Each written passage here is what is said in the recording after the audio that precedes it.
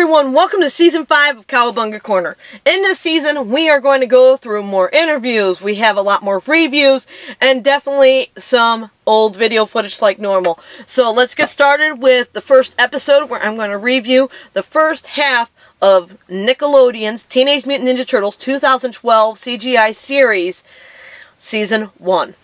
This has 12 episodes of fantastic stuff starring Greg Sipes, Rob Paulsen, Sean Astin, Jason Biggs, Mae Whitman, Hoon Lee, and Kevin Michael Richardson.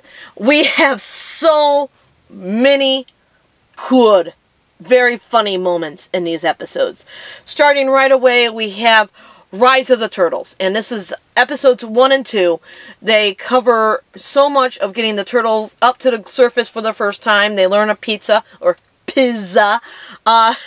They had their first fight. They find April. They get to see her father be kidnapped, and they go against the Krang, which is basically the Utroms with a new name, and now they're evil. But we did have an evil Utrom in the 4Kids series, so it does happen. But these are the Krang, and they add an extra A into Krang, and yeah, that's the beginning of it. They go on, at first it's kind of that scary, oh no, they're going to overuse the mutagen in every episode, because right away we get Snakeweed in the second episode. And then the third episode we get Spider Bite and Turtle Temper, who's mutated because he caught video of the Krang and the turtles fighting, and then he's trying to blackmail them and ends up at a Krang base, and the mutagen gets on him and he turns part spider. And then the fourth episode, we're going, who's going to be mutated now? But instead, we're brought into the other part of the storyline, because we already know the Turtles are going to be fighting Shredder. Shredder's such a huge part of Ninja Turtle history, it's going to come up. So, where's it going to come in? The fourth episode, where we meet Chris Bradford, and him and Xever are brought in to take down Hamato Yoshi and his ninja clan. At the time, they don't realize right away that they're going up against Turtles, and they hopefully still don't know that Splinter's a rat, because that has not been revealed yet. But, so, we got this, this new twist of henchmen for the Shredder. Personally, I like them. I really do like Chris. He caught my attention right away. He's a celebrity. He's out in the open. He's well known. He goes to all the tournaments. He's somebody that people admire and look up to. Xever is more like the standard Bebop and Rocksteady or the Purple Dragon gangs, who is the punk, who's a street thief. He can get into anything. He's got his knives. He's been in jail. He's the complete opposite of Chris. And these two men are being teamed up to take the foot soldiers and go find the turtles.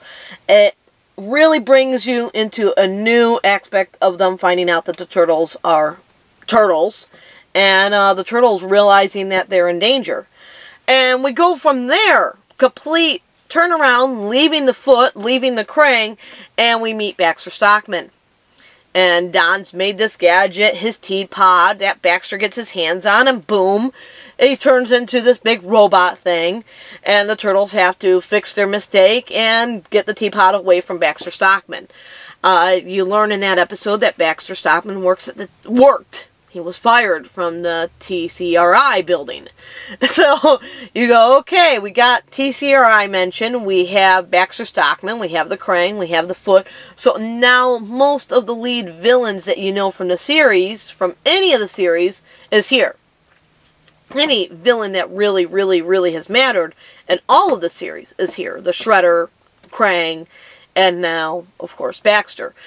There's still, of course, henchmen and other mutants that we'd like to see brought in that we don't know if it's going to be in the series or not. Like, how cool would it be to see characters like the Mighty Mutimals or Ninjara or Bebop and Rocksteady? Who knows? It could happen. But we got to sit back and relax, because there's still so much other stuff for them to feed us, and they will do things at their own pace if they plan to do it at all. So now, from Baxter Stockman, we jump into Donatello making Metalhead. He makes Metalhead because he's tired of his weapon being broken during fights. And so he makes something that he don't think will be that easy to break. He's wrong. Metalhead gets broken, a Krang takes it over, and he has to come save his brothers using his bow staff. So, we got quite a few good episodes right there. That's just the first 6 episodes. They introduced so much stuff to get the story moving. Of course, in all series, the first 5 episodes is nothing but the introduction episodes. Those are the episodes that set the basic ground, the basic world that the Ninja Turtles are going to be living in. So once you get past that, the introductions are not as important as getting the storyline going. They're going to now be working on getting things on the move. We got the characters down. We know who's who. It's time to get into the action. So they jump into introducing that there's more to April O'Neil than we originally knew, because she has some kind of mind thing to where she can realize things that most people can't. And this is introduced in the Monkey Brain episode, where there is a scientist who's got his hands on the ooze. He mutated one of the other scientists. After the mutation, he's trying to get this mind reading thing down. He wants to be able to read minds to be the most powerful guy out there. And April is able to see through that the mutant monkey is the other scientist, with her gift that Splinter has now realized she has. And Splinter brings her into training to be a female ninja.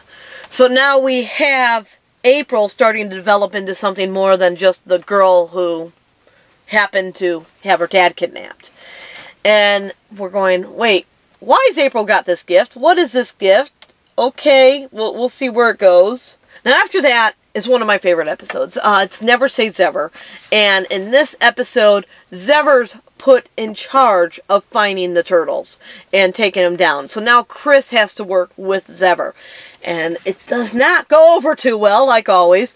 But we get introduced to a new friend for the Ninja Turtles, Murakami. He runs this ramen type place, and the turtles get to try his pizza gyoza.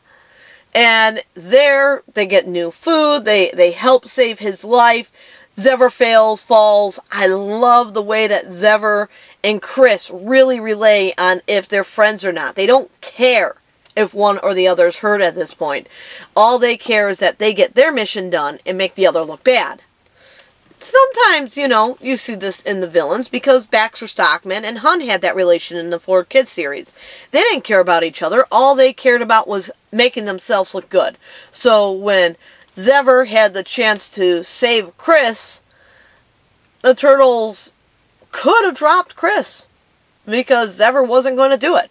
Xever's like, I don't care about him. He's not my friend. So it was a very interesting character growth on Xever, and it's actually the point where I actually started liking Xever more. The first, time I saw him, I was like, okay, I don't know about this character. But it grew on me, especially in that episode.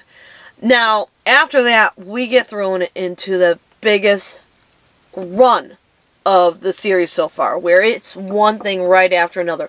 They put so much into the episode that you don't expect the ending. The Turtles first have to fight this pigeon thing that ends up being a friend. It leads them to April's dad, who warns them that the Krang have a bomb that's going to spread mutagen all over the city. The Turtles go to defuse the bomb. Chris and Xever show up to try and stop them, not knowing what they're doing, just wanting to take the Turtles down. And then on top of all that, when the Turtles clear the floor, going, hey, we're just that good, Shredder shows up. And you get to watch Shredder pound their shells into the rooftop of the Wolf Hotel. It is an amazing fight scene. It is just breathtaking. You can do stop scenes and match it right up to their first fight with the Shredder in the Mirage comic. I love that fight. I love how they pulled out that episode. They were able to make this episode that just seemed like a very fast-paced running episode flow good enough to where you're not saying, how did they get there or there? Everything was answered. It wasn't, oh, they just magically appeared there. You learn how each character learns where this is going to need to be. And that is what I love about that episode, that they were able to make it flow that well. And they're able to keep the jokes in there. There's some really good scenes, like when Don is first trying to defuse the bomb and Leonardo's getting in his face. It's a fun episode. It's really well written. And I'm impressed. I'm very impressed with where Nickelodeon is going. After the Gauntlet, the Turtles now know the threat out there against them. But so does Splinter. And Splinter is not taking it easy. They could have just went on with the next episode, not phasing at all that they fought the Shredder, or just, you know, the Turtles now going out to search for Shredder like the other series usually do. But no, Splinter's now in a panic. He is affected big time. His sons is in danger. The Shredder's out to get them, and the Shredder could kill them. Splinter's already lost his wife and a daughter. He don't want to lose the Turtles. So he's panicking, and his panic sets fear into the Turtles. This episode is all about overcoming that fear, getting out there and saving the sewer system, because that's how Shredder's planning to flush them out next. Everything works out nicely in this episode. The only thing I have slight issues with is April going up and trying to deliver pizza to the foot. Just seemed kind of silly. But the Turtles could have snuck in that top window and heard what Shredder had to say instead of April going up there. But it shows that April's doing something for the team. And poor Mikey had to watch that pizza get thrown away. Wasting a pizza.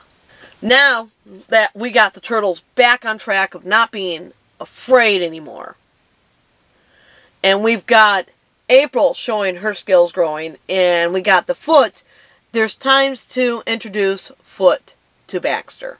Baxter often ends up working with the Foot. The Mirage comics were the only area where you didn't really see that take place. The original cartoon series, right away Baxter started working for the Foot. For Kids series, he was already working for the Foot when we saw him. And now in the IDW Comics, he's working for Krang. Not really the Foot, but he's still working with one of the main villains. So it's time to team Baxter up with whoever he's going to be teamed up with. And in this series, it's the Foot Clan. He makes his Mousers. One of the most famous products that Baxter's ever made, and also has appeared whenever Baxter has. So we have his Mousers running around, going after the Turtles. But the Turtles are on a silly mission to try and get April's cell phone back from the Purple Dragons, which leads everyone into a conflict, and Baxter is caught by the Foot Clan. It is an interesting episode. I actually was slightly disappointed with it, though. You had the Turtles split up in teams, as Mike and Don had to prove that their team is just as worthy as the Leo and Raph team. And instead of doing anything to help, Michelangelo just spent time trying to name their missions, operations. He's just being the goofball he is. He's not taking it serious. He's not putting any suggestions saying, well, if we're going to do this, what if we also did this? There was no time where Mikey's brain clicked in and said, let's do this, this, and this. And if anything, that disappointed me, because Mikey should have been made part of the team. But all this episode did was prove that Raph and Leo need Don. There was no proof at all that they needed Mikey, because Mikey didn't really do much. Yeah, he fought. He, took main action when jumping in and fighting at the end there. But really, when it mattered most, Mikey did not come through. And that disappointed me. I think the writers could have done something a little more than have Mike just trying to name the plans. And the last episode that I am covering out of Season 1 is It Came from the Depth. In this episode, we are introduced to Leatherhead. It is a full sewer episode. The Turtles are down in the sewers. The Krang is after Leatherhead. The Turtles find him, get to see him beat up the Krang, and Michelangelo realizes, this guy's on our side. Let's help him. I love that. I really, really did love that. I think that made a great sense of how one should act when a fight scene is going on and one's bad and the other one you don't know anything about. This person is fighting the people who are trying to destroy Earth. That makes the alligator good. Right? That's how I would look at it. That's why in the 2007 movie, I was disappointed when the Turtles attacked the Bigfoot monster. They know the Foot Clan was evil, but they don't know anything about Bigfoot. He's just big and scary, and the Turtles attack Bigfoot and try to help the Foot. Why? So when Mikey's like, hey, let's help him, I was actually proud of Mikey.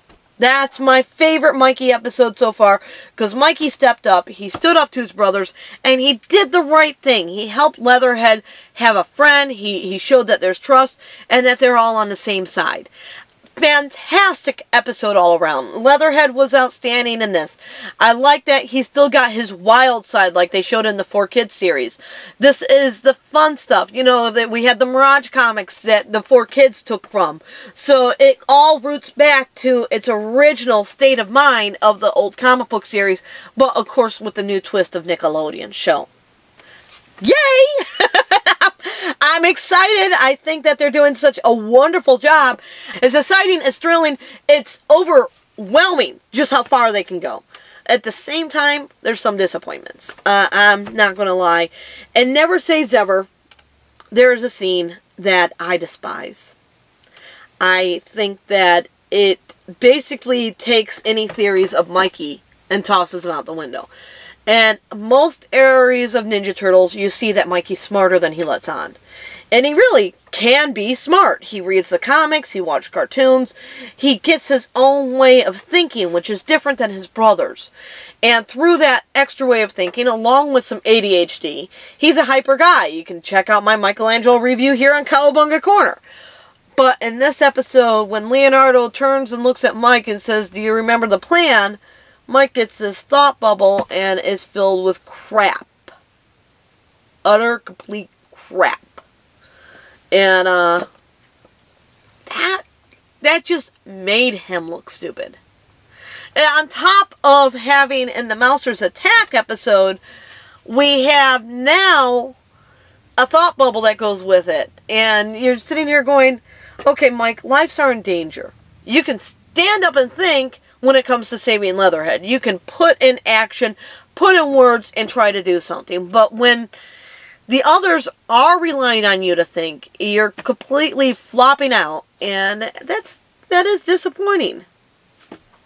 There's some things I like. There's a lot of things I like. In fact, I love the series. I'm excited for every new episode. My family's watching it.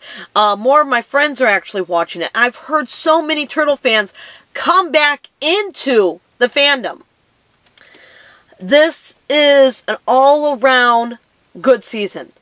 I enjoy it. There's, as I said, my few little nicks and queries, but he can't please everyone. I know somebody's out there laughing at the thought bubble. I know somebody's out there laughing a lot at all of Michelangelo's operation names.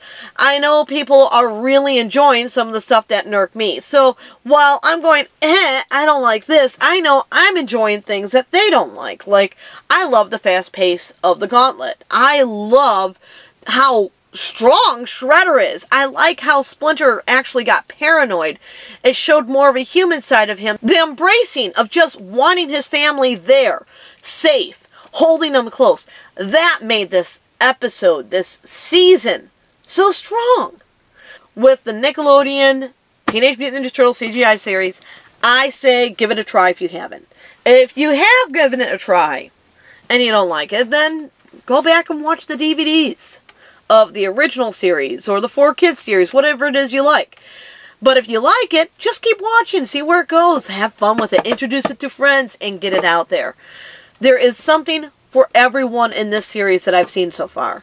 If you don't like one thing, they got something else. So give it more of a try than one episode.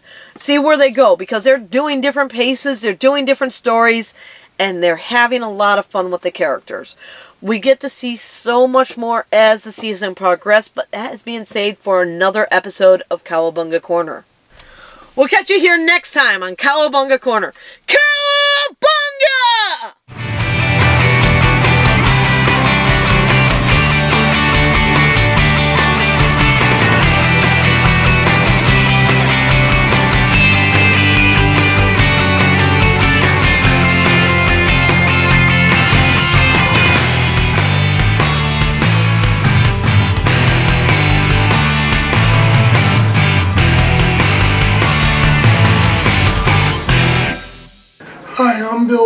I'm the producer-director of the Teenage Mutant Ninja Turtles, and I'll be on the next episode of Cowabunga Corner. Hope to see you. Cowabunga, dude.